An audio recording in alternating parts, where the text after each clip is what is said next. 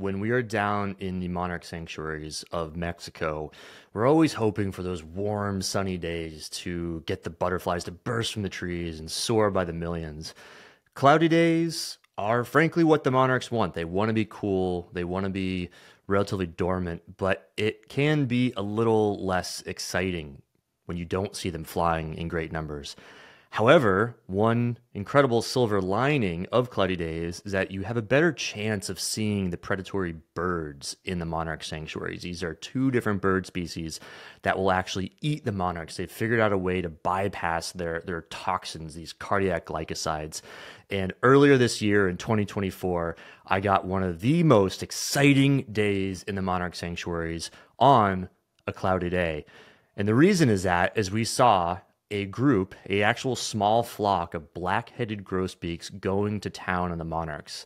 Now, yes, in some ways, this is kind of sad to see because it does mean monarchs are being eaten, they are dying. But as you'll see from these clips, it was one of the more extraordinary, shocking, stunning, clear views I've ever had of this behavior, something that I've studied about, written about, known about for a long time, but I never got this clear of a view in my life, and it was certainly one I'll remember for the rest of my life. You can see here in this video, you actually have not one, but two grosbeaks perched in the monarchs, and the monarchs are actually sensing this bird. It's purported that the small amount of CO2 of their breath is enough to get the monarchs to sense their presence and scramble. Their way of scrambling is just to fall from the trees, almost like fall leaves floating through the air. You can see here that they are scattering, they're moving away, but the bird knows better. The bird is going after them, they're taken one by one, and in the course of this time we were watching these birds go through, they must have eaten a dozen different monarch butterflies.